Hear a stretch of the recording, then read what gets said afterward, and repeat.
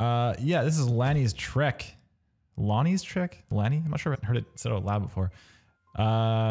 This was the surprise Pico 8 game made by Maddie Thorson, Noel Berry, and Lena Rain. In like 2 days? 3 days? Very fast. It was made in celebration, just made to mark the 3rd anniversary of Celeste's release, which happened last week, Monday, I believe it was. Had a big old community event. We, the developers, did almost nothing to organize that. It was purely community. Super, super cool. Really impressive, really amazing that they just came together and did this whole thing for us, or for the game. And also, I had the opportunity to be completely trounced in Celeste Bingo by Maddie Thorson.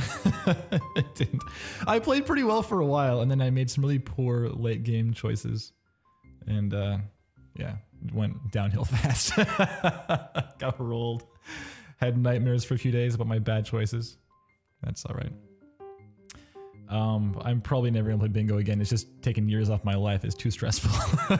Way too stressful. Right. So let's see here. What's going on?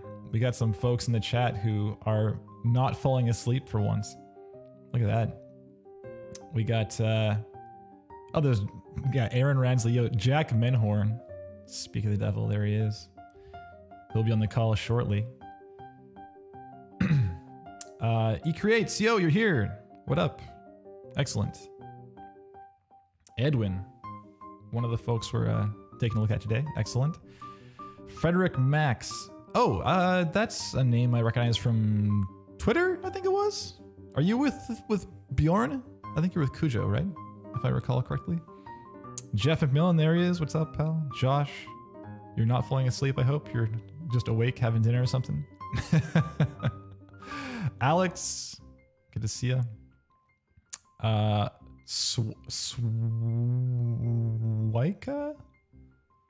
Swuka? How do you pronounce that name? Where you're from? Pomodi, yo. Great Goon, yo. Turd Crusader, there's a handle. Welcome on in. That's nice. One more time. One more time. Feeling chill. It's calming me down. Being off balance at noon. It's all right. Sergio, hey. Glad you could make it for this one. Finally looking at your stuff, man. It's been a while.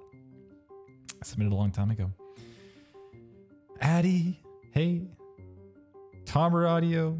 Ali, look, listen. Hey, yo, what up? There's a lot of good folks here right now. There's like 50 people here. I'm surprised. I kind of assumed that a lot of people wouldn't realize it was at noon this week.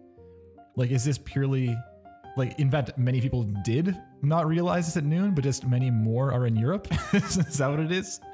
We're just totally, making it all work somehow. Well, I'm glad everyone's here.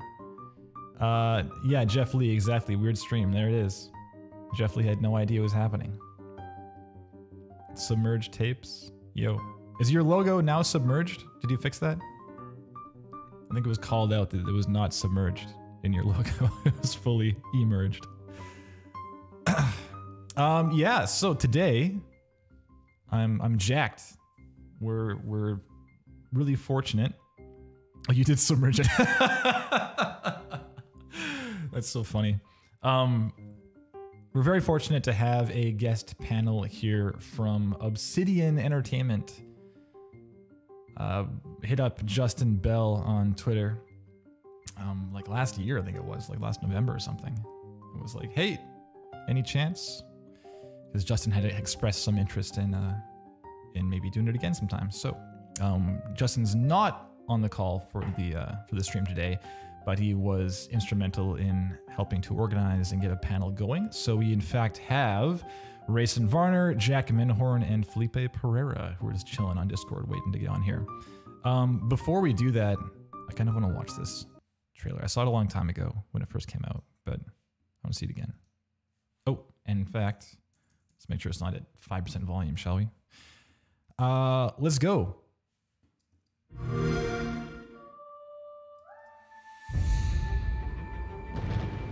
We have always known war.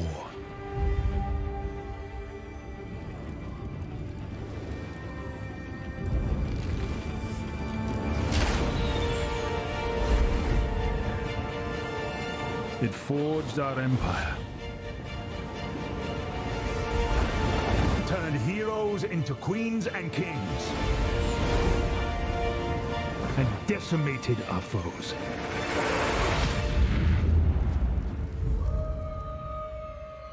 Now our oaths are lost, forsaken.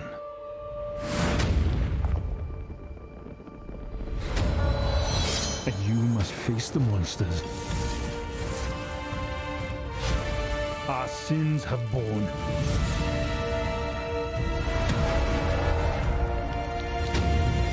Is an oath worth the weight of a crown?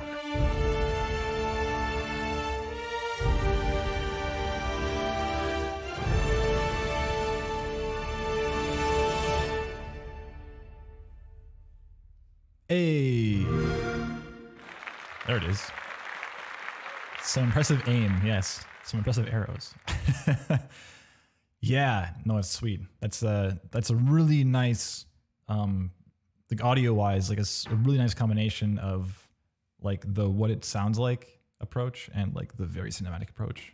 So when the arrow hits, you hear like the debris, but you also hear like a nice and wide. Big fan of that stuff.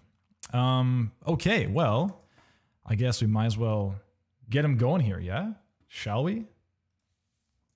Let's do. Here we go. Here we go. We'll file in slowly. Here we go. 1 second. Welcome in, guys. Oh. And I'm going to turn off my camera, which should fix this. 1 second. 1 second. This is a really finely tuned engine here at Power Up. Just trying to get. Hey, there we go. It works. Okay, you're now visible on stream. You wore the wrong color shirt. You wore the wrong shirt. Oh, Jack. You get the memo, dude? Hold on. All right. We're Obsidian Entertainment, not light blue entertainment. Let me put my. We're all on the same diet now. It's called black shirt. Welcome on in, guys. Thank you for making time during the day. For it's hard to find any time during the week, but yeah, I really appreciate that. Thanks for having us, man. Okay, Yeah. so I'll spare you have an intro yourselves. So at far left to my right, there we go. We got Jack Menhorn, lead audio designer, Obsidian. Credits in the past: Disintegration, Lawbreakers. I was with Boss Key Productions and Nova 111 with Funktronic. I think that's when I first met you back in what 2014. Was it PAX? We're old. It was a long time ago. Jeez. Unfortunately. Yeah, it was at the Mega booth, I think. Right? Was it PAX 10 that year also? It was PAX 10, yeah. Got some love, man. Nice. Mm-hmm. Next to Jack, we got Felipe Pereira, audio designer. Worked on previously Heroes of the Storm, though, over at Blizzard, and Overwatch 1 and 2, and is now with the working on the Outer Worlds franchise. And finally, we got Raison Varner at far right, project audio director for Avowed currently, what you just watched right now. Nice work, man. Previously at Gearbox with Borderlands 3 and 2 and 1 and Aliens Colonial Marines. That was a favorite, right? Red Faction Guerrilla Remastered. The best. And Saints Row 2. That was was that Volition or was it Deep Silver? Yeah, I was at Volition back when Volition was part of THQ. Right. I was primarily on Red Faction Guerrilla, but I helped out a little bit on Saints Row 2 here and there. Okay, there you go. Right, so that get it all right for the most part, guys? Sound about right? Yeah. Okay, killer. Well, thanks so much for rolling in. We're taking a look at some demo reel stuff. For anyone new in the chat, this is Real Talk. We're having a look at some game audio demo reels and giving some constructive feedback to help these various folks try and land the gigs they're looking for. And given that with the spirit of this entire stream, it's all about people trying to find traction in whatever corner of the industry they're working toward. it can be really helpful to, remind yourselves that yes, everyone started somewhere, even people who are, very established and doing it in their current, daily life. So if you guys are down for it, I'd love to hear kind of how y'all got your own starts. So maybe if we start with far right with Raison, are you down?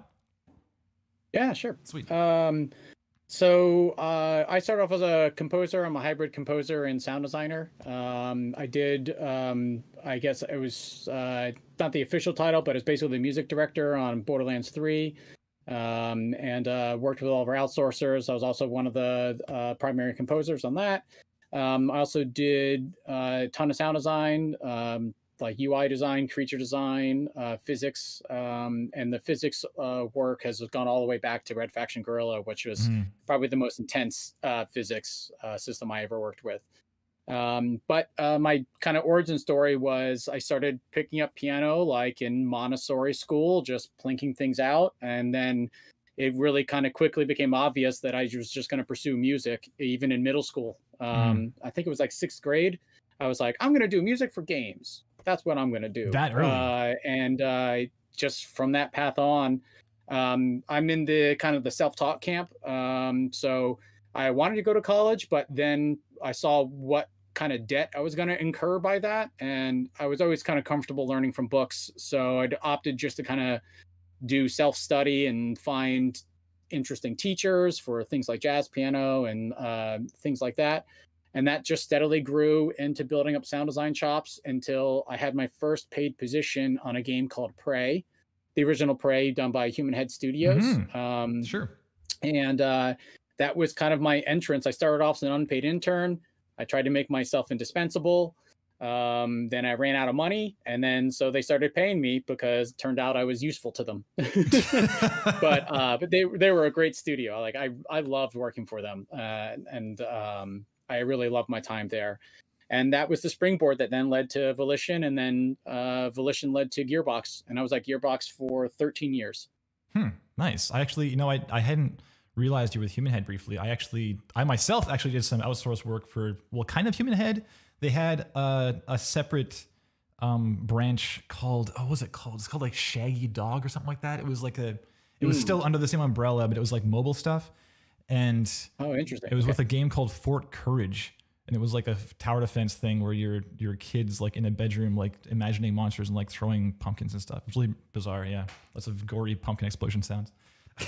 That's awesome. So I'm shocked. Yeah, I really enjoyed working with Chris Reinhardt over there. Yeah. Right. Yeah. I was shocked to hear that you knew from such a young age that you wanted to be in the game space. Because like for me personally, I didn't even, because I was also like from pretty early. I was like really into the game space, just like playing video games and stuff. And my friends at school would be like, "You're gonna work in games one day," and I was like, "Well, I don't know." But the thing is, I don't think games were as like ubiquitous as they are these days, so it wasn't as obvious a career path. So like for me, I also went to post-secondary for music and stuff, played piano like yourself at a young age, and I thought like I'll do film scores because that seemed like the movies were a little more like of a legitimate industry. So like what were you playing in grade 6 that made you want to work in games? Oh, Final Fantasy VI for sure. And I'm a Nobuo Uematsu, inspired individual. And back then I was kind of doing the same thing. I was like, kind of hedging it like, well, I could do film, I could do games. I guess I'll, either one. And I was such a fan of his music in Final Fantasy VI that I found a CD, ordered it from Japan, which was like the first live orchestral arrangement of kind of old MIDI-fied music. And that pretty much just put me right in the game camp. And then the more I learn about games, I'm just like, I'm insatiably curious, and I'm a bit of a generalist. So my interests range from everything from like learning particle VFX to doing color grading to being a writer and doing voice acting as well. Because I did a bunch of writing for the Borderlands games. I was the original writer of Brick and BL1. I write and voice the Psycho Bandit. And so anyways, you don't have that opportunity in film to put your hands in so many pots. So yeah, I suppose. I love system design. I love interpersonal psychology and developing policies that are friendly to maintaining creative states. in people. So anyway, so all that stuff, the more those things stack, the more I was like, well, there's only one path here, and that's games. So yeah, that's great. what brought me there. It's like the whole kind of T-shaped individual. You're like super good at one thing. That's like your title, but then you just have a ton of other options available to you too. That's super cool. Well, thank you for sharing. Yeah. Felipe, you want to roll in next? What's your origin story, man? I didn't know all that about racing. That's really cool. Because we haven't like actually met in person, any of us, because I started working at Obsidian in October. So like everything's been virtual. So I was an animation student first, and I started making music because I was hanging out with the music guys in my my school, and ended up dropping out of animation because I was just like so consumed with like learning to make music, and then pursued that for like a good 3 years, like doing the EDM thing and like playing shows and putting out like EPs, and then reached a point where like I was pretty broke and I always had this like I've always been into games, and like that was something I always like dreamed of doing. So just I had this idea that like I'm gonna apply to Blizzard as like a localization QA, because I saw there was like an opening for it, and it's localization QA in Brazilian Portuguese, which is like so specific. So I applied for that. I got that, and I already had this idea of like, all right, I'm just gonna like this is my foot in the door. I'm gonna like Just get work in your like way in. Yeah. and like see what I can do with like sound or whatever. And I thought it was like gonna be music because I was making music. I wasn't even really aware of sound design until I met Jeff Garnett, who was like in my new hire group, and I like learned about what he did, and hooked up with Pedro Seminario as well from our like workout group. So really I just like met sound designers, like saw what they were doing, and then started to like try to do some myself, get like critiques from them. So I was like super lucky to like have that proximity with like really talented dudes. And then I started doing Berkeley online courses just to like because I figured I was in a job I didn't really like. Like I didn't like QA localization, so I figured since I have like the proximity to these people, I need to be ready if an opportunity comes up.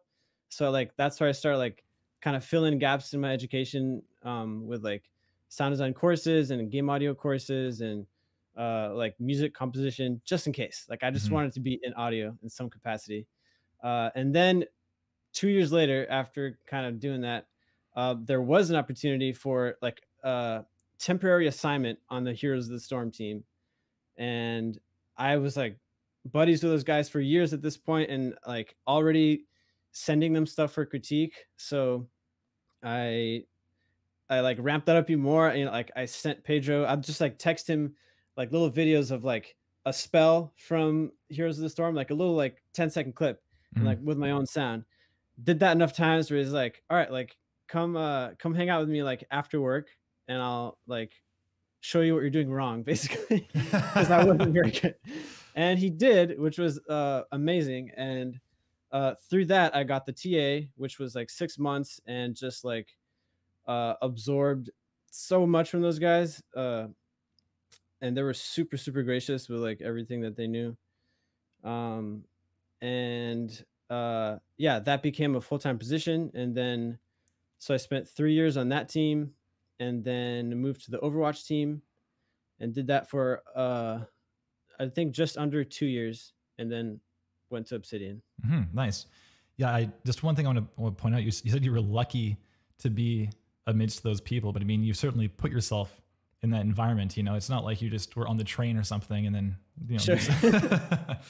that's yeah, just getting the localization job was hard because like they required a degree, and like I said, like I dropped out of animation school, so like I spent like a week like trying to find localization bugs in World of Warcraft to like make a video of me like doing the job so they could see I could do it, and then send that in with my stuff, like my super like weak ass resume, and then And then later I learned like because of that, like my videos like shared around the office and like kind of got me in the door. Yeah, that can't be that common for that kind of application, like for that kind of role to have a video of you doing like QA. No, I got really lucky on that gig too, because like finding a Brazilian American of they need dual citizenship, that can speak both languages, is into games, you know, wants to do QA. Like it's a very specific kind of person. So Mm-hmm.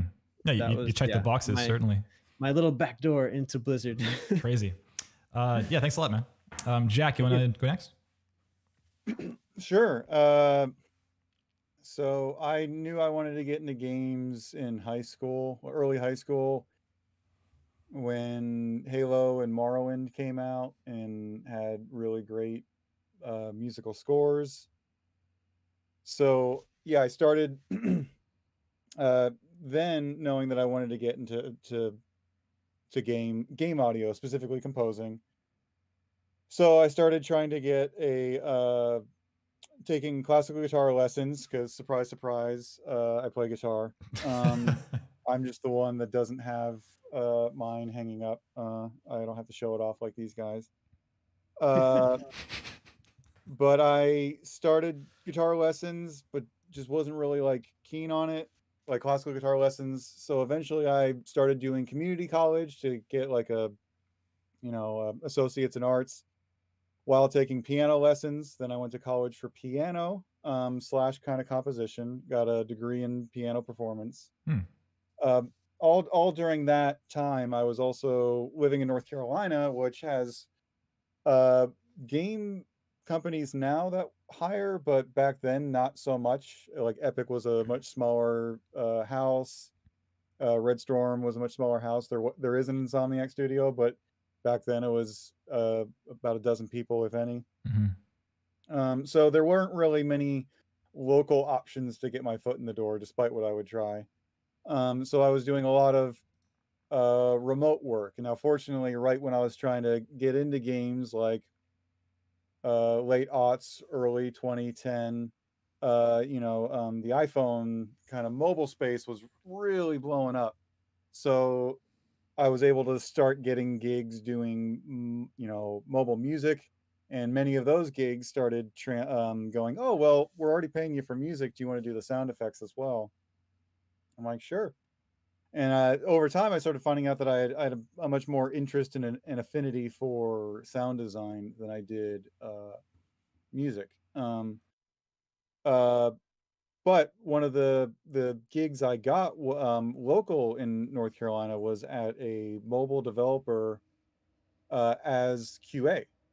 So I started out as QA doing, iPhone, Android testing for Tetris clone and a Match 3 clone and those sorts of things. They eventually wanted to stop paying their QA lead and pay me less to do the same job. So they did. So then I was QA lead at the mobile developer. And then they started doing licensed games for Paramount, like a Godfather slot machine and a Hansel and Gretel. You remember that Hansel and Gretel movie with Jeremy Renner? Like we did a Match 3 game based on that. Or no, it was a slot game based on that. But they also did a Triple Triad, the card game from Final Fantasy VIII. They did a clone of that for Star Trek. And right when they were starting to like, yeah, we're going to do a Star Trek, I went to the producer at the company. I was like, look, I'm an audio person first, and like I got to shoot my shot here, and like I'll do the sound as well as the QA for it. So that's why I have a Star Trek game on my resume, which is pretty cool. You can't play it anymore because it's an early 2010s iPhone game, and none of those work anymore. But I still got to work, in the same space as a lot of really talented sound designers on that franchise. So that was pretty cool. Yeah. But nice. Anyway, I was so doing a lot of mobile games and indie games, some free projects where like the project itself is free. And so I'm kind of trying to build my resume there, getting some gigs, working remote with, even when I was working on Nova 111 for Funktronic Labs, that was like a 4-year project, and they were in Japan and then eventually in California working on that. I was working with developers in Serbia, UK, Germany, kind of all over the place while being in a podunk town in North Carolina. Eventually, some people at Epic peeled off and made Boss Key Productions, that I had kind of, and I knew the kind of the audio director there because I had been setting up game audio lunches with the devs at different companies, kind of, wanting to glean knowledge for them, but also going, hey, I'm a person you can eventually hire. That's a nice bonus, definitely. And then, one eventually did hire me. I worked at Boss Key for about 3 years. We shipped Lawbreakers, and then I moved out west here in Redmond to work at V1 on Disintegration, and now I'm remote again on with Raison, working at Obsidian. Killer. I mean, of course, you've been like really involved in the game audio community in general. I mean, you were editor-in-chief at designingsound.org for what, like 5 years, 6 years, something like that? Time is a fluid construct, but yes, it was a while. Yeah, working at that was another thing that kind of just fell in my lap is Miguel Saza was trying to kind of pull back from being the editor-in-chief of Designing Sound, and I was working in community things on Twitter and other sites, and my name got recommended, like, hey, do you want this really cool resource, and do you want to run it now? And I'm like, okay. Yeah, like I mean, sure. I knew your name from like really early on, because like I began at Somatone, like another third-party house a long time ago, right? Real long time ago. I was there for like 3 years ish, and they had like zero community involvement whatsoever. Like I didn't know the industry existed. Basically, I was like in a cave of an office every day. And as soon as I left that cave, I was like, oh my god, there's like a lot of people out there in the world.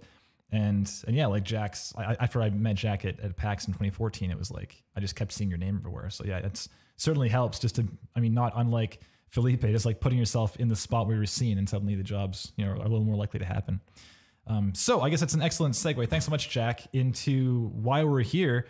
We're looking at a few things. We're looking at Edwin Garcia, that's eCreates Audio in the chat right now. We're looking at Sergio Ronchetti, which I think is just Sergio Ronchetti in the chat. If I recall your handle. There he is, yeah. And also Enrico Ercole. I'm going to butcher these names for sure. I'm sorry. Yeah, we're looking at some game audio content and trying to help them land gigs themselves. That's the idea. So we're going to be looking at it from a few different angles here. We're looking at it from presentation, material selection, content quality, and distinction. So for presentation, we're looking at just the website on the whole, just in general, kind of, how you're communicating your person to people who might not know you very well or at all. And just if there's enough information or too much information, if the most important stuff is the first thing we see, that kind of thing. For the Reels presentation, that comes into, things like the length of the thing comes into play, the general flow, like the story you're telling, titling information, all that stuff. For material selection, we're looking at what pieces they have selected for their reels, for their portfolio, and what those various materials might suggest about their past work history, their current skill sets, and maybe most importantly, their future ambitions. And again, we're acting as though we have never seen these people before. I have not watched these reels before, and just going in blind to kind of best emulate what a first impression might be like. And the third thing here, content quality, just simply, is it good? Is it at that the industry standard of awesome? And if there's room to improve, we'll try to give you some points as far as where you might next focus your attention. And finally, distinction is a bit of a yes/no. Just simply, are you standing out in a crowd? Because there are a lot of people vying for the same gigs out there. I'm not sure if Raison, you want to divulge how many applications you get for a given junior position, but it's I've heard like hundreds is pretty typical. We were hiring a composer back before I left Gearbox, and I want to say it was around 250 a week. And we took a break for 2 weeks, and then we had a backlog of like almost 1,000. And it was interesting. It was the first time I had that amount of flood, and we actually had to fight our feelings about like we were being unfair by not giving a full listen through. But our backlog got so big that the necessity forced us to make really quick judgments. Yep. And so oftentimes even the people reviewing it feel bad about not being able to give it, but that's kind of the realities in the squeeze that a lot of us as candidates are in. And yeah, it comes up a lot on this stream, how it's just so important to utilize your first 10 seconds as effectively as you can for that precise reason. Because it's there was some podcast or something like years back was talking about the real talk that we gave, myself and Matthew Martinson from Clay Entertainment here in Vancouver. We gave at GDC in 2018, and we pushed that idea so hard, like use your first 10 seconds as best you can. And they were like, that seems mean to me on this podcast afterwards. And I was like, well, yeah, sure. It probably seems mean, but it just is the case. You just have, like what you were saying, just when you have that volume of work to get through. Yeah, I mean, even like when we were hiring, we had like 150 applications, which is not very many, but for a smaller outfit. And even us, it's still like in the first 10 seconds, we're like, oh, okay, yes, probably not. I'm just moving on. And it's crazy. I mean, I won't name any names, but one of the people that we did that to is actually like in a high level position at a AAA company right now. And the first 10 seconds, we just made a bad call. That's all it came down to it. So it's certainly not always the best representation of what that person's abilities are or what their value is, but just it's kind of the lens you end up looking through, whether you like it or not. All right, great. So yeah, distinction. Are you signing out? Yes, no. That's the last thing we're going to look at for each person. So I guess we'll start with Edwin. Edwin's been a long time viewer of the stream, so it's really fun to. It's always exciting to finally get to see people's work when I've been seeing them in the chat for so long. You know, let's do it. And you guys have all the links in front of you, right, guys? Yeah. Okay. Awesome. So let's zoom in just a hair here. We got Edwin Garcia, sound designer for games. Real is the first thing we see. Cool. We got Real blog, about, and contact. So I don't know if you guys have looked at this already, but little game we play. When do you think, I'll put you on the spot, Felipe. When do you think the last blog post was? The last blog post was? Like the most recent one. I'm going to say a couple of days ago. Couple days ago. Possibly announcing that he was going to be on the show. I will guess November of last year. That's my guess. Let's see here. Blog, we got December of last year. Okay, close. Still not that long ago. Nice. Yeah, we've seen the occasional blog post that's from like 2016. It's like, okay, you might want to just not link to your blog in that case. Okay, we got about and contact and search. Interesting. I've never seen search on a page before. That feels very templatey. Let's go to the about first. There he is, looking dapper. What should an about page have? Some random facts about me? Information that demonstrates my love for sound design? I'm not quite sure myself, but I'm just going to talk about myself, share my life, and share my experiences. My entire life, I've wanted to make a huge impact with my passion. Around late 2017, I started to think of other things I wanted to do artistically other than music. I loved and still love jazz music, but I wanted to do other things. I started dabbling with the idea of film scores, video game scores, and sound design. After a year or so of trying out these things, sound design was my favorite of the three. Does it keep going? Oh, this is a long about, man. This is very long. There's a merit of artistry and craftsmanship that comes with sound design that I love. The beauty of taking something totally foreign and transforming it into something else is magical. The craftsmanship needed to mix and implement audio is thrilling to me. Some of the greatest joys I've had in the past 2 years is when I'm having an issue with Wise. I feel doomed, and then I finally figure out the issue and get it to work. Once my sound banks weren't syncing for 2 days, and when I got it to work, I hooted and hollered loudly and ran around my apartment with my arms in the air like Rocky Balboa. I think we can all relate to that. Those are the moments that make life worth living and my work worth doing. And finally, my mission in life is to reach a level of excellence. Excellence as a sound designer, excellence as a son, as a person. It's my true objective in life to create a positive impact. I want people to remember me as a good person they had in their life. A person who did things the right way for the right reasons. And that's why every day when I wake up, I say, I want to make a positive impact in the world through sound. I don't say, I want another big gig, or I want to get the job I applied for, because those things come and go. But making a positive impact in the world through sound, That's forever. That's legacy. That's bringing joy to the life of gamers, inspiring other sound designers, and letting other people in the Latinx community know they belong here. And that's what I'm all about. Okay, it's certainly a very wonderful philosophy. In terms of an about page, though, Raison, how you feeling bio-wise? Maybe I'll ask you first, how do you feel about bios in general? Like, do you read bios? Sorry, I was muted. I am terrified of writing bios. Writing about myself in the third or first person, I don't know. I tried online dating once, and that was just as horrifying to me as trying to write my own bio. The Tinder bio is tough. It's hard. It's a really difficult process. But I really like the content, especially, you know, talking about your mission and everything. That's really important because it says a lot about who you are without having to say who you are. And that's a good way. Most of my feedback is just on formatting. The vertical layout makes it feel like you have a lot more to read than you necessarily do.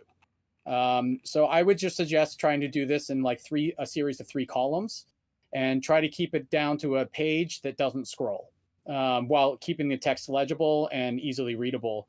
And the very first paragraph or a few sentences, we could probably cut some of the exposition about what you're thinking before you write, just in order to condense it down.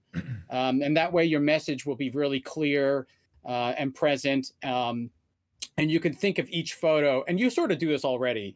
But I would say just try to condense it down even more. So you're distilling it and distilling it and distilling it. And that's how you get the text that feels really strong. Mm-hmm. So if you're able to line these in kind of in a row, which is already a very welcoming aesthetic to come to, because you can see exactly what you're about to read before you even read it. And if we condense the text down to just their core things you're trying to communicate, that doesn't lose any of the detail and the passion and your personality, that would be the sweet spot to land in my opinion. Mm-hmm. And with the, you know, pleasant side effect of being courteous of employers or potential employers' time when they have 1,000 reels to go through. I mean, yeah, that's a subtext that definitely comes through when that kind of effort is made. Sure. Great. So then let's go to the contact page really fast. If you're interested in hiring me to work on sound design for your game, please contact me at, okay, so this tells me probably freelance interest, but we'll see. And leave a reply. You can leave your comments and stuff. Okay, cool. Let's go to the reel. So front page. Hello, here's my demo reel showcasing my ability to create sounds for games. Thank you for watching. I hope you like it. If you'd like to contact me for my work, talk to me about the world of sound, or anything else, email me at. Yeah, I'm definitely biased towards minimalism in general, but basically anything on any page that you, I mean, just try. I would encourage everyone to look at your own pages and think, is this content, this text, or is this whatever on my page unique to me? And if it's not unique to you, then it can probably be, you know, reconsidered, or at least be certain it needs to be there, basically. So things like these first 3 sentences, I mean, basically the entire thing minus your specific email address. This could be on like literally any sound page. So it just seems like, it could maybe be trimmed back a bit, just, you know, trim the fat. Let's go ahead and watch this thing, though. Let's go. So I'm going to go full screen. I'm going to actually make sure I can mute myself, too. 1 second. There we go. Good. Okay, so I'll mute myself in a sec, and we'll just watch this whole thing through, yeah? Let's go. 3, 2, 1, and go.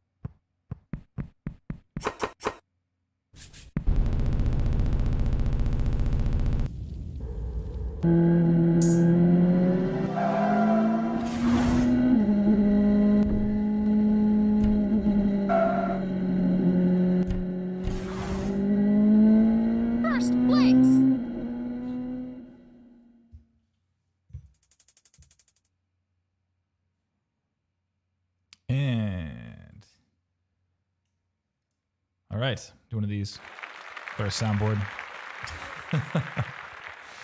Thanks, Edwin. Okay, so before we dive in, so if just for you guys, if I don't have guest hosts on here, I'll generally pause, I'll pause and just comment in the middle if I ever felt the reaction like I might feel I've A, seen enough, or B, I'd feel like the need to skip forward in it. So for me, that would have happened probably around like the 20-second mark. Felt like I could probably just see what else he had going. But yeah, we can certainly come back and talk about that later on. I just want to let you know, Edwin, for your sake. So perhaps I'll start with Jack. Before we dive into any crazy minutia, do you have any just like a 1-sentence first impression here? It does feel a bit amateurish. I think there's some easy wins there with a bit more time. But I think there's solid intent there. Yeah. Cool. I'm inclined to agree. Awesome. So yeah, we can start with presentation, I suppose. So in terms of what's at the beginning again, we got, okay, so there are no titles. Maybe that's worth talking about actually. I certainly know what my opinion is. I've been doing this show long enough, but it's awesome having people like from the AAA space especially come in, because I mean, I'm like exclusively indie, right? As far as when you get reels in, Raison, is it important to you to like get that impression, like the impression of like the name and contact info, et cetera, like right at the front of the whole video? For the person or the subtitles to the footage? Well, both actually. We'll go person first though.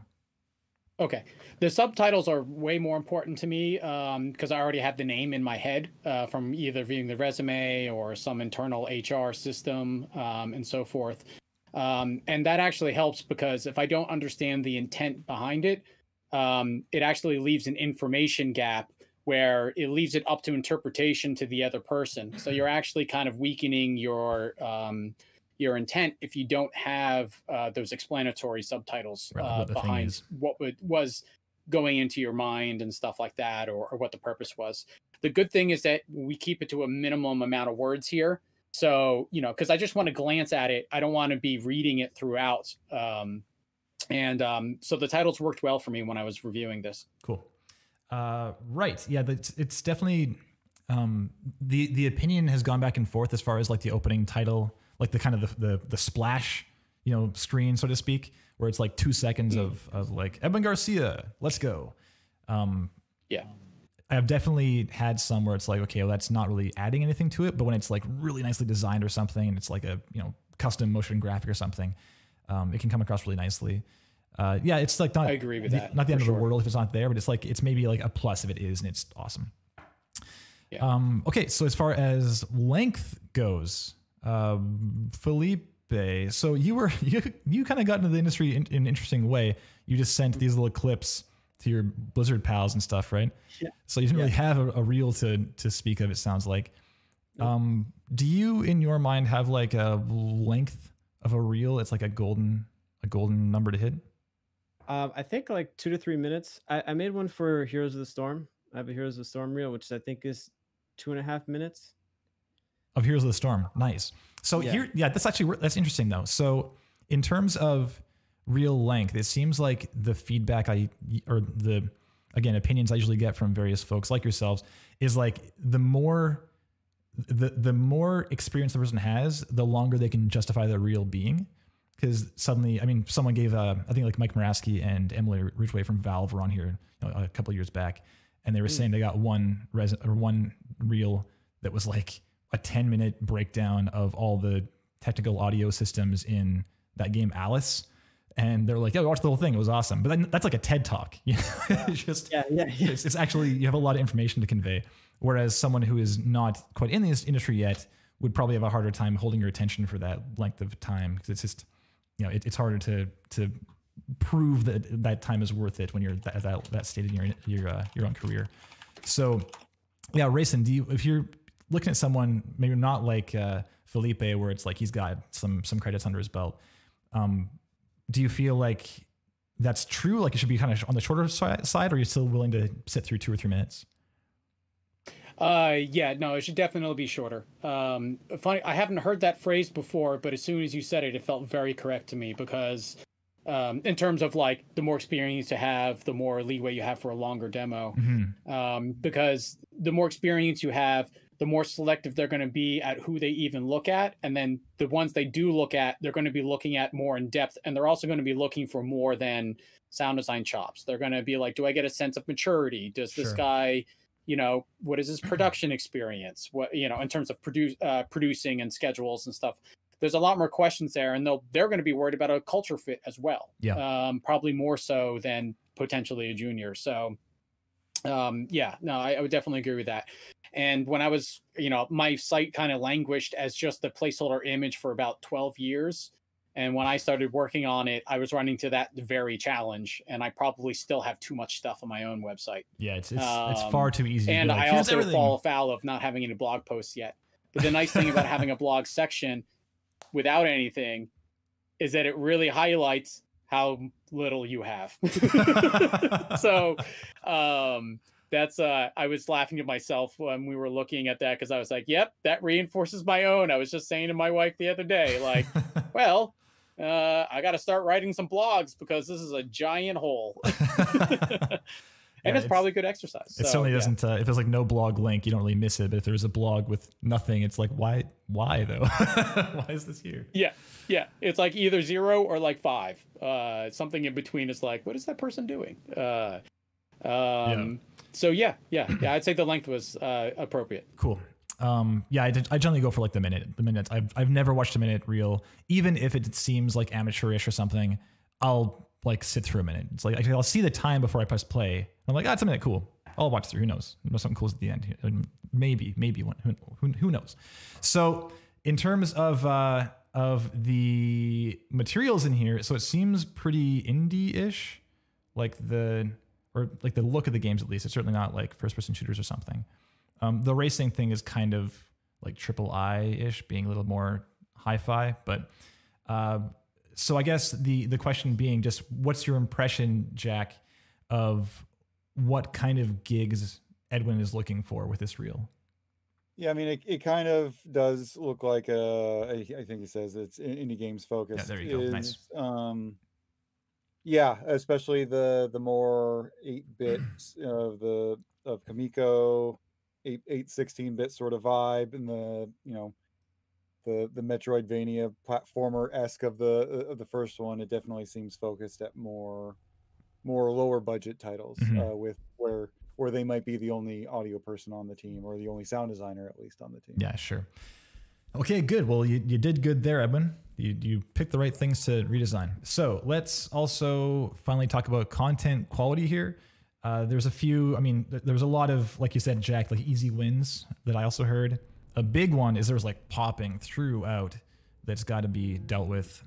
Edwin, there's just in terms of fading your stuff, especially your low frequency stuff.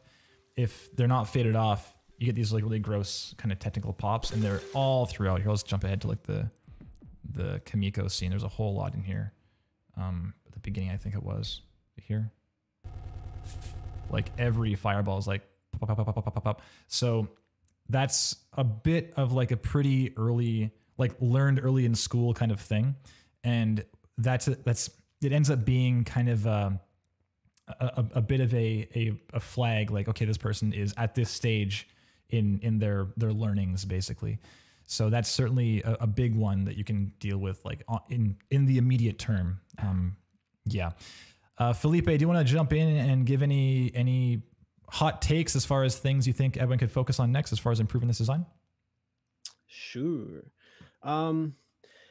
Yeah, to me it sounds like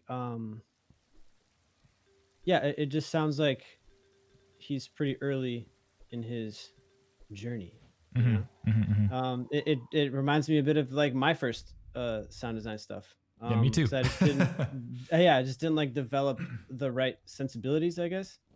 But it's certainly on the way there, and like we all start somewhere. I think it's a good start. I think for me, the impression I got with a lot of stuff is like my mentor when I was like learning, he described like sound design as like a dish, and then all the layers in your sound are like the ingredients. And I felt like I was hearing a lot of ingredients and not necessarily like a fully formed sound. Like there's lots of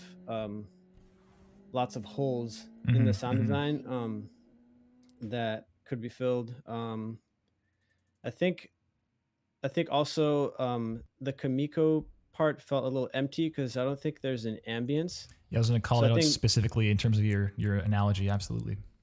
Yeah, like the shoe, there's like some ambience in there, and then I think it just goes to the Kamiko stuff, and then it's just like quiet and it's a little jarring.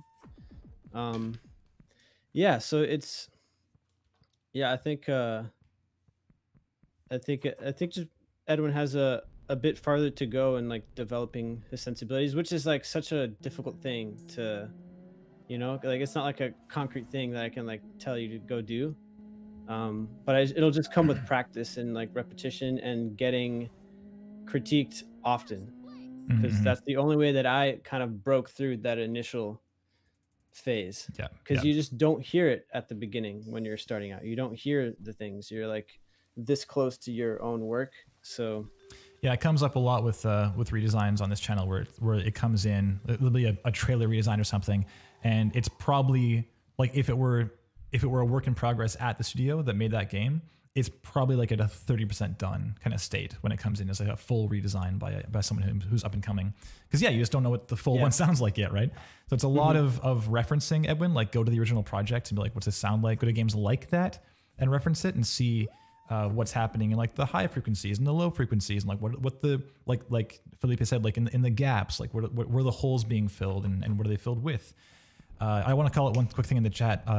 Andrew, Ryan, you were saying it seems a bit out of sync. I think that's my bad, actually. I have, it's not worth getting into detail, but basically I can choose one routing or the other routing, and one is like 0.125 seconds longer. So No, there's definitely sync issues. Oh, there you go. It wasn't my bad. That was actually one of my points of feedback, because when you have sync issues in a redesign, it communicates laziness and not being attentive to detail. Because we know that since you're working in a linear DAW, you have complete control over that. And there's other things too, like the rhythm of collecting the coins or those things, like that wasn't consistent. So you want to think about that and make sure that things that are highly repetitive, because there's also at the very beginning of the Kamiko, it's when those fireballs start shooting, you don't actually start making sound until the third or fourth one. And that would actually be a bug in the game. So you're basically introducing a bug in a linear media that has no source of the bug, and then making that part of what you're putting front and center. Yeah. So that's why like synchronization becomes so important. Yeah, just attention to detail being very important. It's easy to think like, oh, well, where else might they end up if we hired this person? Like, where else might they be making like shortfall little mistakes like here and there? Right. Jack, do you have any final thoughts here before we move on to Sergio? I think for redesigns in general, or doing anything to linear, even as your career progresses and you're working on cinematics, if you ever do, watch out for blind spots in yourself. Like, for example, in the Kamiko, a bunch of the bullets get shot in the air and then they fall down and there's no sound as they fall. Like, good rule of thumb is if it moves on the screen, it probably needs a sound. That's good for game dev in general. If it moves in game, it probably needs a sound. So just keep your eye out for coverage on things like that. And I think that'll definitely help. Yeah, with those balls falling specifically, there is a shadow that appears, which means there is a thing in code that sound could be hooked up to. Like there's a moment. It's not like it's just, you can tell where the sync point is basically from that shadow appearing. So that's a good place to sync that to, Edwin. And yeah, worth mentioning too, Edwin, I absolutely also had horrible pops in my first reel. So I think I sent in like some string arrangement thing I'd done, and I don't think I faded a single region in that entire Pro Tools session. So there you go. Kind of an issue. Oh, can I pop in with one thing going back to the website portfolio? You want to pop in? Go for it. On this is a minute nitpick, but this is something that I do look for, is on the tab for your website. It says your name /sound designer, and it's got the default WordPress icon next to it. you can change that to whatever you want. Mm. So it just shows an attention to detail to have your logo or your face or avatar or your icon in that spot. Yeah, it's just another one of those plus ones. Again, just you think of it in terms of like not having it isn't like an actively hurting you thing, but you need to think of it in terms of how you're measuring up against everyone else who's applying for that same gig. And when they have all these details dealt with, then they're just going to look better. So they have more pluses than you do, even though your skill might be adequate. It's very possible. But if they have a lot more attention to detail and a lot more kind of, you know, shiny bits here and there in their presentation of their person, then yeah, they're going to come out on top. So just think of how you measure up against everyone else, basically. Okay, great. So yeah, it definitely seems very templatey. Yeah, with Jack's mention of the favicon, and also like I said, search being kind of a weird thing to have on a real, because I don't know what I would search here. Like the page is pretty small.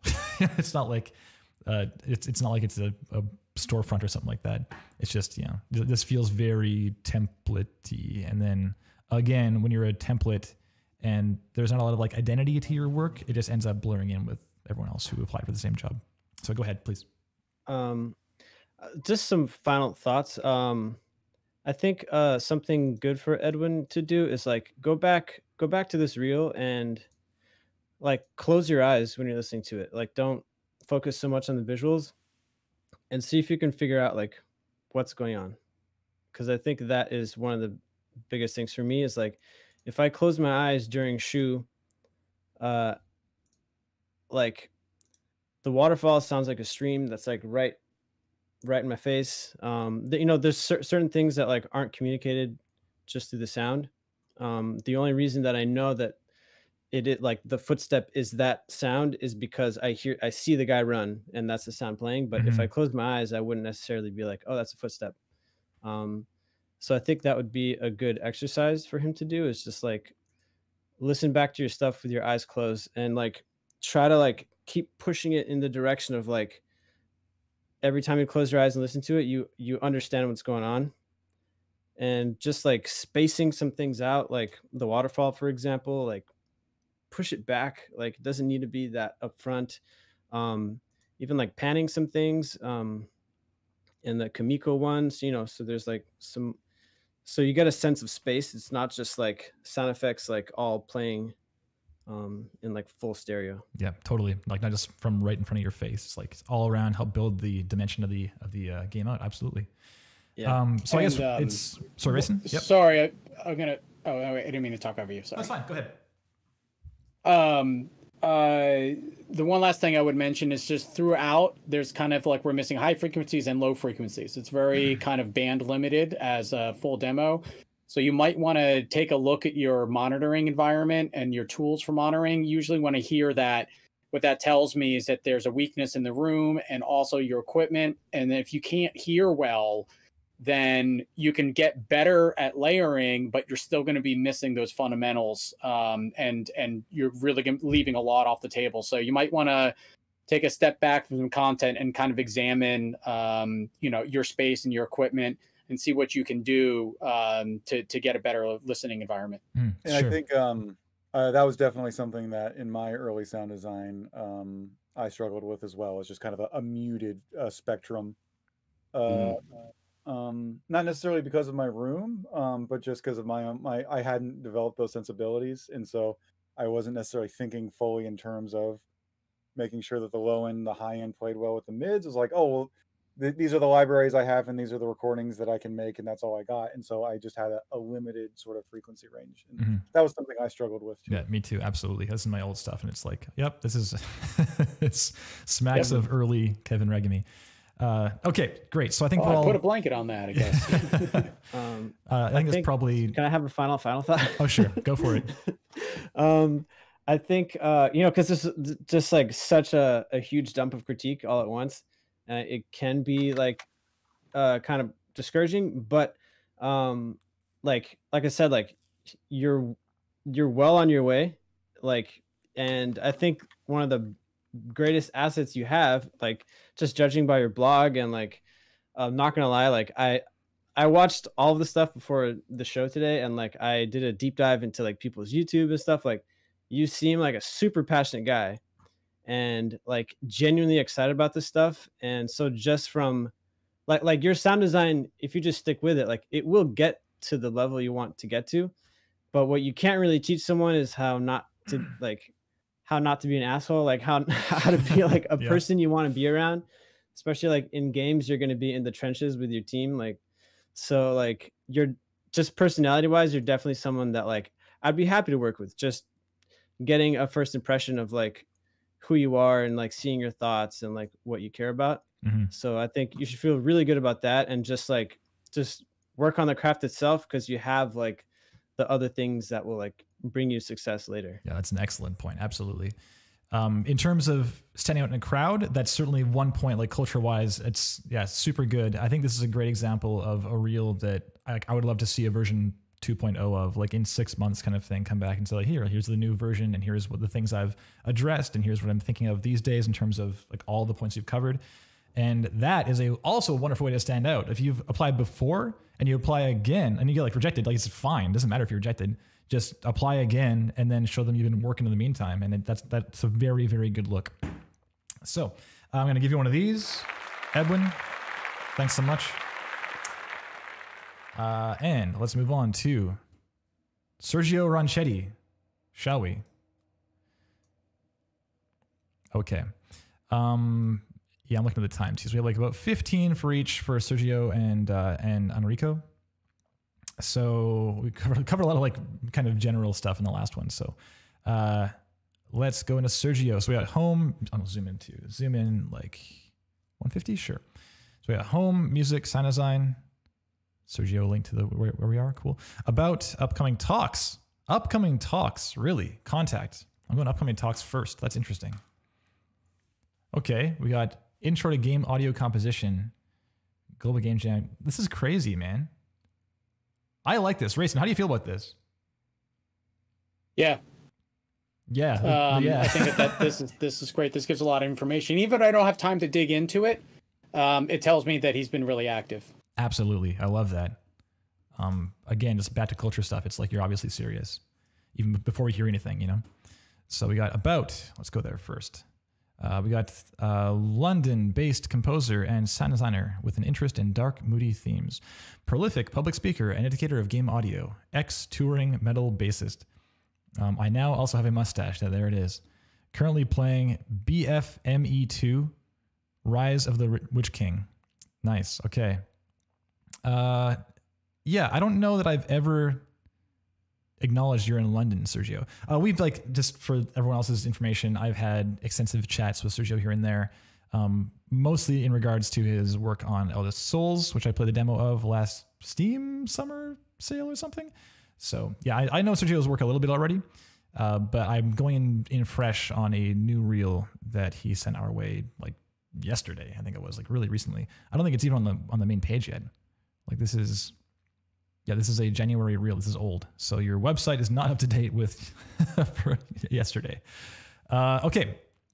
So let's just go ahead and dive in and watch the YouTube video I linked in the group chat, guys. Go full screen and I will again mute myself. Let's go 3, 2, 1, and.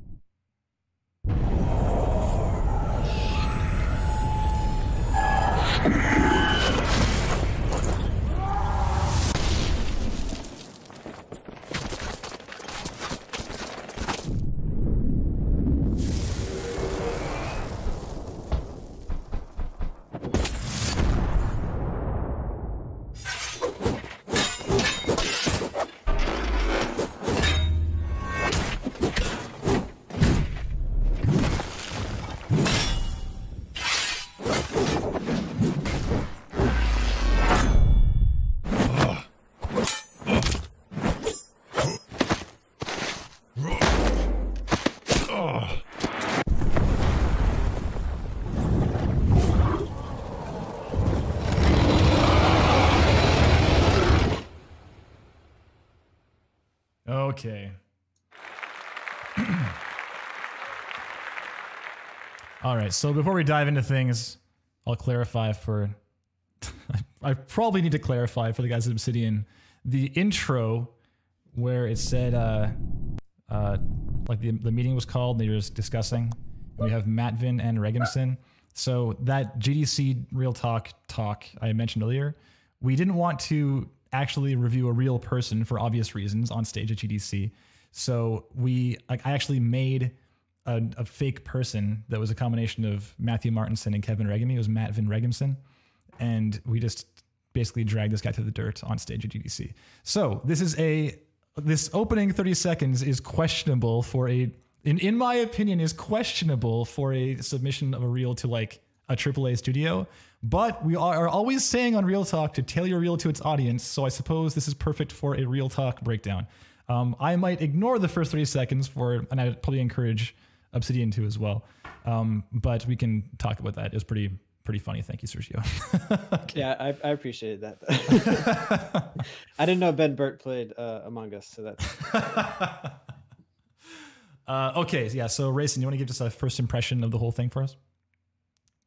Yeah, it provided a good example of using the full frequency spectrum, and I thought a lot of the things that were forward were done well. However, it was also missing a lot of layering. There's a lot of points where there's energy effects, but I don't hear anything really supporting them.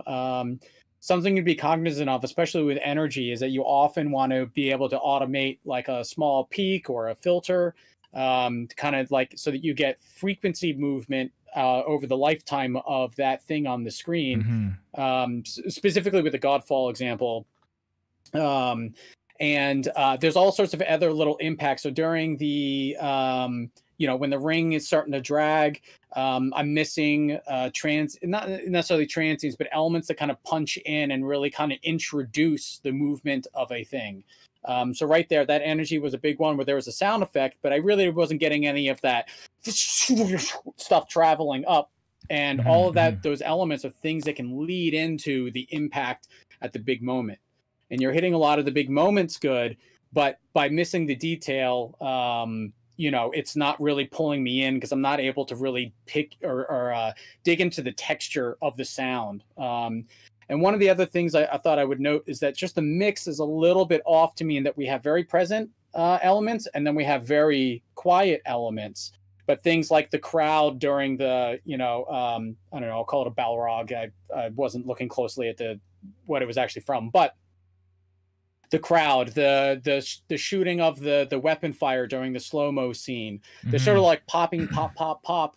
But while there's a feature there and there's a bass drop, they don't sit in the same space. So during slow-mo, you also want to introduce maybe some reverb and everything. And you want to make sure there's a bed of something for that verb to kind of sit into so that everything kind of situates itself inside the scene. During the very first intro, the nice thing is that it's what I like about the indie stuff is that it demonstrates some range. But the problem with the indie stuff is that the title cards that hit, the little elements like that, they're missing layers and impact. And so one element is there, but we're not really getting like whooshes in with a dramatic hit with multiple layers of elements there. Yeah, that's maybe I'd say that's probably my condensed take. So in terms of the indie thing, so one thing we always bring up on Real Talk is the idea of like using the materials you've selected to communicate the kind of job you're going for. If you're redesigning indie games, you probably want to work in indie games. That's assumable, right? So if you see a reel, it has, Sergio, can you tell me in the chat, like if you're submitting to Obsidian, for instance, would you kill off that intro clip? Like, was that specifically for Real Talk, or are you thinking of like doing a cheeky Among Us intro for any reel? So I feel like your actual reel starts at like 28 seconds ish. Never, says Sergio. There you go. So yeah, never. So yeah, ignore entirely. But I'm curious, Raison, then, say there was like a minute long reel and there's say 4 pieces in it, and 3 of them are like the kind of thing Sergio chose, and one of them was say like our game, like Celeste, for instance. It's like a Celeste redesign. Would you look at Celeste and be like, well, that's kind of weird, or would you look at that as a plus because it's still pretty clear they want to do the AAA thing? By 30 seconds, I should already be interested. And then when I hit Celeste at the end, I'll be like, oh, cool, he does that stuff too. But it's definitely a follow-on. It's an and statement. Right, and it's not the principal thing. And then vice versa, exactly what you said. If I was an indie developer, I would expect to see that swapped. Great. So then, Jack, do you have any? I mean, Raison, you mentioned a lot of great points in terms of like frequency, movement. That was a big one that I heard in particular on the Warframe impact when they like launch into the air and come back down. It's like it kind of. I'll play it right here. Like it kind of just stays there, and kind of moving up and down, show the start and the end, all that. I love that so much. Jack, do you have any comments to build onto what Raison was saying in terms of content stuff? Yeah, I think the two things that stuck out to me overall, I just had a hard time following the trailer because it was, or the video, because it was just jumping around between scenes so quickly.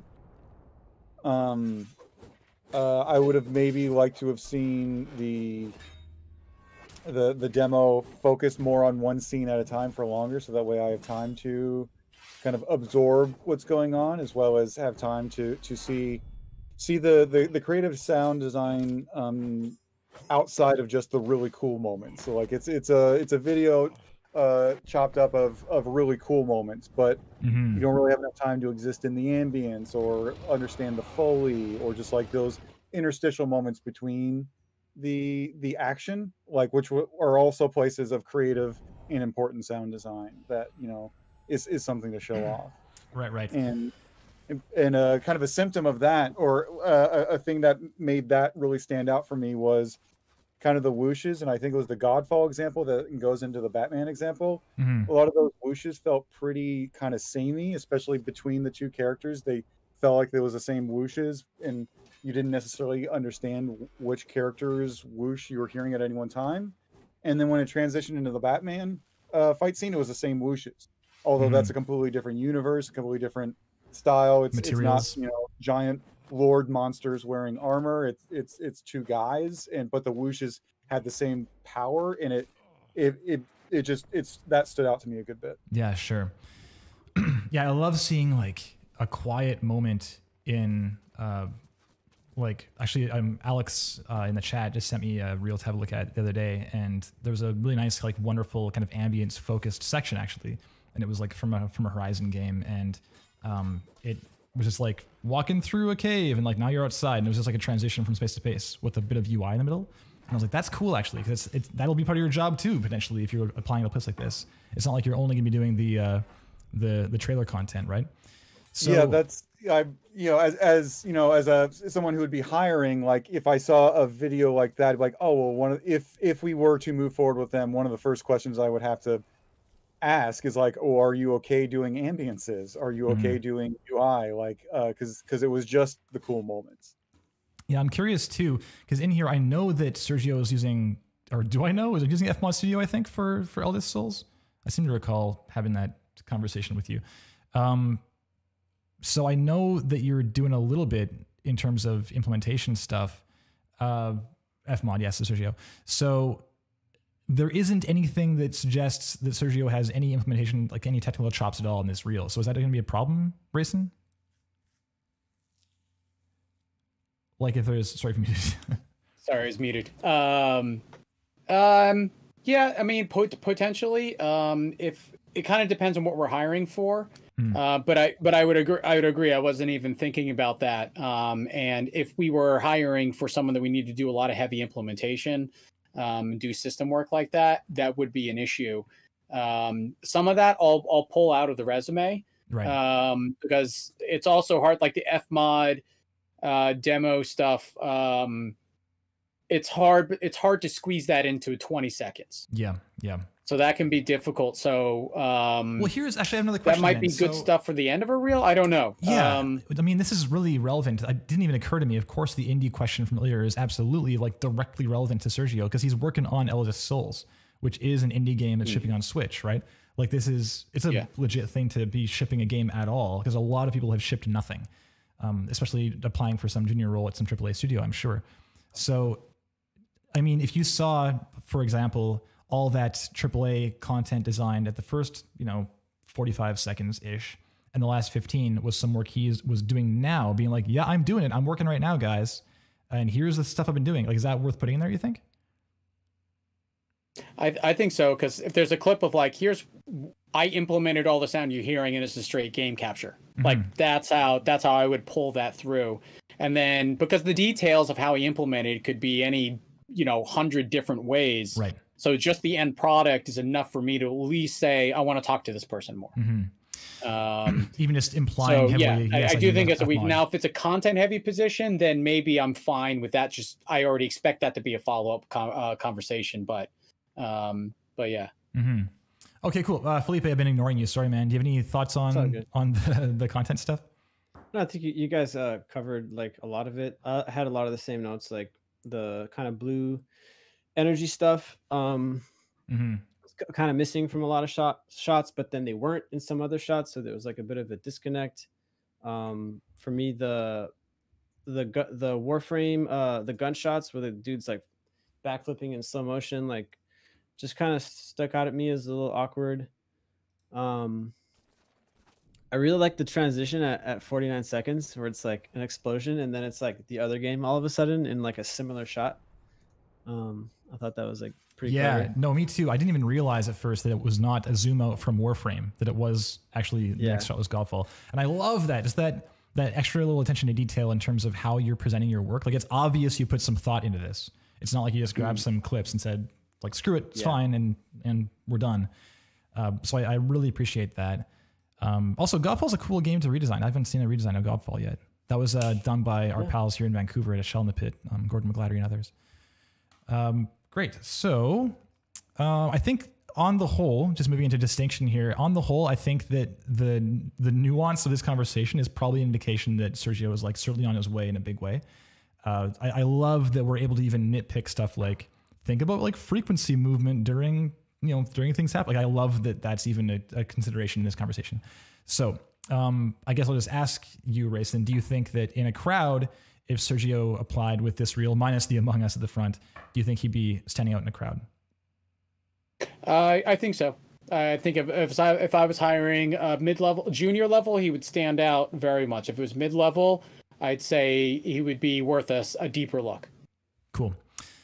So this reel would make me look at his website more. Right. There you go. But I would maybe, I don't know. I hesitate to say middle of the pack or anything. I do think it's a little bit better, but I actually did appreciate the transition, and that attention to detail with your video transitions demonstrates like an artistic mind. And so that's a good kind of subtlety to be able to have in there. And I don't know. I also pay attention to that stuff because I'm a hobbyist color grader and doing colorist work and editing and stuff. So I appreciate that stuff. Yeah, sure. So it's all just that storytelling, might also right? be a personal thing of me. Yeah, absolutely. Of mine. There you go. Yeah, great. Okay, so let's give Sergio one of these. Thanks, man. Really cool having you on. I've been of course, I've known you for a while, so it's great to see your work. Let's move on to Enrico. And I know you said you put the pronunciation of your name in the chat. I'm sorry. Is it Ercole? Ercole? Oh God, I'm sorry. Let's go. Zoomed in. Ercole? Ercole? Is that right? Ercole. I'll trust Felipe in this case. Ah, I got it. All right. So we got sound designer, home, portfolio, about, blog again. Jack, you want to guess blog post? Or have you looked already? I haven't looked. I'm going to guess it's going to be the same as mine, which is September 2020. Okay. I will guess September 2019. I'm a pessimist. Let's page not found. It's even worse. It's 404'd? Oh, because I clicked it. That's why. I got it. Okay, I clicked it to open a new page, so I didn't like that. Okay, well, it was in fact November of last year. Okay, year 404, wait of date, says Andrew. Okay, there you go. So I was fully wrong. Pretty recent. Nice, Enrico. Good. I won't control click things anymore. All right, so we got contact. I'll go to about here.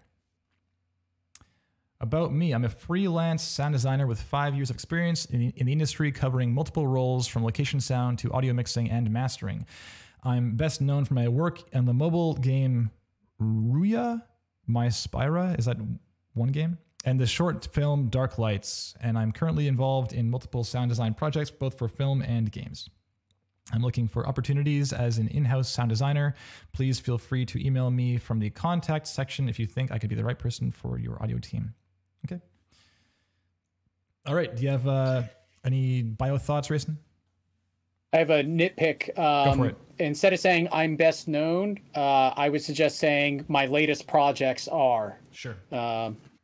Because you don't want to say I'm best known and make a declarative statement that runs counter to, but I don't know who you are. You know, it's kind of you're asking the reader to respond to a declarative statement. And so rather than saying that, you want to make sure if you say you're best known, you want to make sure it's something that everyone knows, because then it's going to land really well. Yeah, I feel bad. I feel bad personally. It's a small nitpick, but that's kind of my reasoning behind it. Well, I mean, even just my reaction reading it, I was like, oh, I don't know what this is. That's just, yeah. I felt kind of, rude for not knowing what you're best known for, man. It's like an ironic contrast that gets triggered by it, even though I know what he's trying to say. Yeah. Yeah. Okay, great. So let's just glance at the portfolio really quick. Okay, a lovely vista. Okay. Oh, and some implementation work too. Whoa, it's jumping around. Okay, sound design. That's kind of cool, actually. All right. Showing you doing it. Recording plungers. Excellent. Okay, so we have a Wise showreel. Oh, it's a separate showreel. That is, I can't see how long it is because this page is kind of messing with me a bit. There's a lot going on. What is happening? My Okay, name is pause. There we go. All right, 4 minutes long. Cool. You're narrating it. Neat. Oh, and here's that game you mentioned. Hopefully we'll see more of that. Okay, great. So lots of things you've done. You've been busy. Let's go back to home again and let's watch this thing. So I will again mute myself. Oh, or will I? Here we go. So 129. Okay, full screen and 3, 2, 1.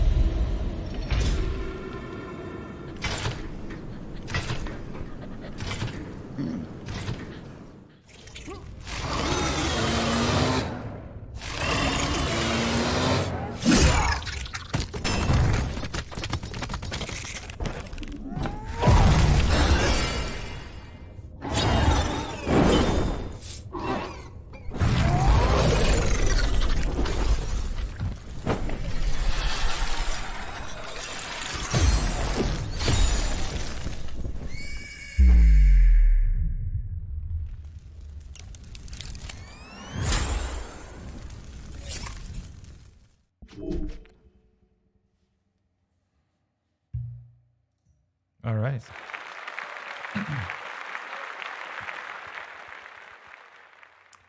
Thank you, Enrico.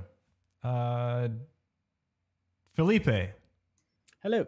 I don't think I gave you a first impressions opportunity yet. So what do you think? Just a couple sentences, kind of idea. We'll move into the meat in a second. Wait, I'm sorry. What? Sorry, I just said just a few sentences of first impression, and we'll get into the meat later. Oh, okay. I think there's a ton of cool sound design in there. There's a few things that like maybe like some holes in there that could be filled. I think the Devil May Cry stuff stands out to me in that regard, where like there's a lot of cool sounds in the Devil May Cry sequence, but there's a lot of stuff like the red fiery energy. It's super loud visually, but I'm not like hearing it. I feel like because it's like a fighting kind of game, like you could play up those punches a lot more. I really like having a little the header and the tail with your own little sound in there with your logo. Like I think that's cool. Mm-hmm. Yeah. For me, I think of all the stuff, the Devil May Cry stuff like stood out as maybe not as good as the other stuff. Cool. I know we're short on time here, so I'll just get Raison. Do you have any content quality ideas first? It's pretty obvious as far as he's going for AAA and such, so we'll move it to there. Yeah. Okay, I'll try to be quick. First, with the website, please change your background to a dark gray or 40% gray. All of your video footage has a lot of dark in it, and it's too contrasty, so it actually hurts the eyes a little bit. All right. So you want things to be a little bit similar in tone, and that'll actually make your website a lot more pleasant, and the orange and pink tones in your logo will pop even more. Mm-hmm. One of the things I'd say is the motion graphic intro was great. I really liked that as soon as I saw it. The part in Fallout 4 when you're suiting up, make sure you use the LFE there so you can really make that more impactful, because remember, when you're closer to elements like a microphone, you want to be simulating the microphone in a way that you get that exaggerated bass and largeness. And then that helps separates the next clip when he's walking off into the distance. And then you can focus more on the pneumatics like you do there. Let me see, what was the tinnitus. Be very careful with that. I was going to say that. Yeah, you can actually trigger tinnitus with people that have it if you hit that frequency too hard. And that would definitely be a problem for you in a demo. And I have friends who do have tinnitus and are sound designers. And so that would be an issue. I would say overall, it's almost always better to try to find a stylistic way of representing that instead of using a pure tone. And what else was, the Zelda sequence. Two problems with the Zelda sequence. One, some of those hits you had sounded like kind of metallic trailer hits that are more musical in nature. I used to do a similar mistake when I was younger, earlier in my career, where I would use them to get metal. But the problem is that there's a recorded space to them that then makes it really hard to situate them in the scene, because you still have this hall of reverberation, and they never feel quite right. And the other thing is that the Zelda scene sounded more sci-fi to me than fantasy. And so there was a clash in the stylization of the audio compared to what I already know about the series. And there's no way for me to get away from the expectations I have, because it's such a well-known thing. So I would maybe try to focus on ways to be more fantastical without it sounding like sci-fi or synth design or that kind of modulated tremolo, that kind of stuff, because that approach was present in so many of the other clips. And then I would just remove the Devil May Cry clip entirely, rather than spending time on making that more detailed or the punches more impactful. There were a lot of moments there that felt just a little bit weird to me in balance and focus. And I would just rip it out rather than trying to double down on that clip, because the other clips are all really strong, and I would say more double down on those. Nice. And finally, like a minute left. Jack, what do you think, man? Everything the other guys said. There you go. Just watch that tinnitus. Watch dynamic range. I feel like once you got to the Fallout, like everything jumped up like 6 dB compared to everything else. But I mean, solid work. Like, just have the coverage. Check for coverage. Same things that tripped all of us up when we were kind of starting and getting steam is just making sure that you're hitting everything that needs to be hit. Sweet. I'll talk a little more on this after I let you guys go. I mean, it's like 1:30 here, so I leave my time. So I guess final thing, Raison, do you think he's standing out in a crowd? Yeah. There you go. Nice. Well, thanks, Enrico. Blazing through. Also, sorry, I don't even have a Twitch account, everyone, so I wish I could reply to chat. But that's my old man moment. All right, so just before you go anything else, do you want to shout as far as Obsidian's work or your own stuff you want to point people to? Go for it. Hard no. Just hard at work and stuff. I'm on Twitter. I'm gonna write. Yeah, I lurk on Twitter a lot. Excellent. So just add me, I'll add you, and we'll see what you're up to. Okay, I'll give you guys this. Thank you so much for giving your time to us so graciously, so generous. And I'm Raison Varner on Twitter, RaisonVarner.com, and yeah, feel free. Just reach out to me if anyone has questions. I love talking to people, and I have a bad habit of doing too much. So if you ask me for a breakdown or something like someone recently did, I might make a 30-minute video. So it's an addiction. Trying Definitely. to save me from myself. No. Reach out if you like. Okay. Thanks so much, guys. We'll see you around. Thank you. Dude, thank you. Bye-bye. Killer.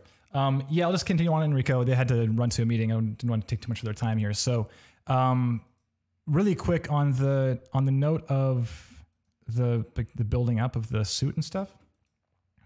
Yeah, it was like one thing I felt in general, there were certainly holes to be filled in terms of design and such, and just, things that were missed and such. But I think in general, you might consider dynamics a little more, like over time, kind of letting some things breathe a bit. It was even a symptom of the tinnitus thing, because the tinnitus was so loud, and like that was meant to be kind of like a quiet moment after the impact, right? But really, it was still loud. So with this building up, there was like this kind of quieter moment here. But while there's things happening, it's like just the whole thing like that. 1 second, let me pull the volume back up.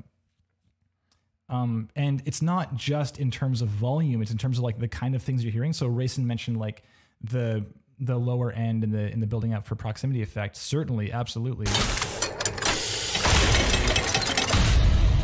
But even in terms of like the size of the metal from thing to thing, I do love that you have like the kind of those elements in there too. But with stuff like this is such a classic kind of sound design piece, right? Like the many articulating things like opening the vault door, or like, like whatever, the building the ship, or like launching the spaceship, or like, or in this case, like building the suit. There's all these little articulations, so it's super fun to get into those details for sound design, right? But when I'm doing things like this, I often think of it in terms of like from an audio direction standpoint. I take a step back from it first and think, okay, what are the various things at play here? Like, do we have like pneumatics? Do we have like parts of it? Like if it was a ship launching, do the wings like go out, or is there like parts of the wings that go out? Like what are the different parts that that might come through in terms of sound, and how do they sound different to help, like Felipe was saying, closing your eyes and being able to hear what's actually happening. So in this case, we hear like the ksh and so forth. Like I don't know that I don't know that I'm certain where those sounds are coming from, like the ksh and so forth. It seems kind of generalized, if that makes sense. Like there is some like really nicely synced stuff at the beginning. Like clink clink, I like that little thing of these popping in, the little the leg guard. That's cool. But in general, like these various other things, I don't know like where the sounds are coming from. Like in particular, there's like those three like boom, boom, and the chest plate. And those are really big story moments, but we have like kind of generalized like tink, tink, tink, tink, tink happening. And I feel like those layers will probably make sense in the grander scheme of the design, but probably as like a lower aspect, because that's kind of it's almost like you're showing us the stuff we can't see, but not the stuff we can see, which is a little less common. Usually you get like all like the big moments, but kind of the pepperings that are maybe hidden from view or out of frame are not heard as much. So in this case, I feel like I'm hearing the pepperings and the out of frame stuff, but not the stuff that's like right in front of my face. So yeah, it's think of like these plate, like chunk. Is that the same material, like same kind of grade of metal, same thickness as the rest of it? Is it like this stuff is, a little more kind of maybe resonant because it's got the shape to it as opposed to being a solid plate? You can do a lot with this sequence. You have a lot to play with. And it's definitely a hero moment of your reel. So I'd focus like really, sink your teeth in as far as like getting this really detailed and sounding right. Okay. That's really all I wanted to add. I mean, Raison and Jack and Felipe had plenty of other really, really helpful tips here and there. I saw the chat saying that's some god tier advice and so forth. And absolutely, I think we're all really fortunate to kind of get that badass team in here to help us out. Okay, great. So I will just end off and say that if any of those three people, like Sergio and Edwin and Enrico, if you have any other questions or clarifications, you want to follow up with me, feel free to. I'm available on Twitter, either at RegMK or at PowerUp Audio. Either one, it'll reach me. And as well, if anyone's looking to submit their own work for Real Talk, feel free to do so at the same place on Twitter or just via our contact inquiry form on our website. That works too. Okay. And I think I should go back to some classic Celeste. Let's go. Oh, yeah. There it is. And maybe, yeah, feel free to let me know how you feel about the time change. We're going to try this for a while and see how it goes. I was worried about doing it earlier in the day because streaming is so exhausting. Like being on stage for 90 minutes, it takes a lot out of you. So, yeah, let me know. I know there's a lot of folks in Europe who wish they could tune in and stuff. And I'm sure this time change helps a lot. I was surprised to see Natasha in the chat, by the way. Aren't you in Australia? Isn't it like 5 in the morning there right now or something? Isn't it super early, Natasha? What are you doing here? My God. Anyway, this is the first 30 minutes. There you go. 7 a.m. is better. Okay, well, there you go. It's not so bad. 7 a.m. isn't the worst. Okay, thanks. Great. I mean, depending how I do with this time and how it fits into like our work week and stuff, I think I could probably get used to it. It's always been kind of nice to end the day with Real Talk, but yeah, we'll see how it goes. We'll try this for a few weeks at least, or a few episodes of Real Talk, and we'll see how we're doing. I'm working on getting some more guest hosts for the future, so we'll see how we do. And of course, I'll let you know the moment I know. And thank you everyone for being in the chat and offering your own thoughts and such. It's great seeing that as always. And I will see you in 2 weeks. Yes? Thanks a lot.